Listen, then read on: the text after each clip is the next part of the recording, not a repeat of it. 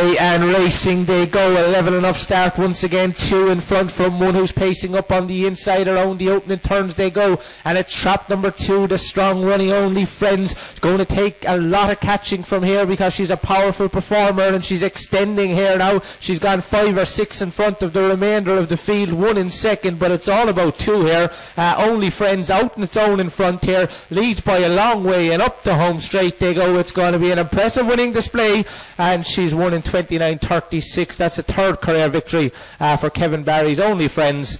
A lovely tracker and great performance there.